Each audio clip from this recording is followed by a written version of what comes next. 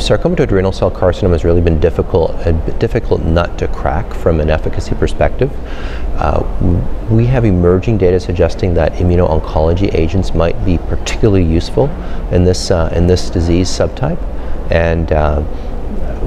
in an anecdotal fashion, as well as I think probably ultimately in more of an organized fashion, we really need to start testing checkpoint antibodies in individuals with sarcomatoid renal cell carcinoma. There are published data showing that PD-L1 expression is higher with sarcomatoid renal cell carcinoma, and it sort of raises the hypothesis that this is perhaps a disease entity where targeting PD-1 and PD-L1 may be very, very fruitful.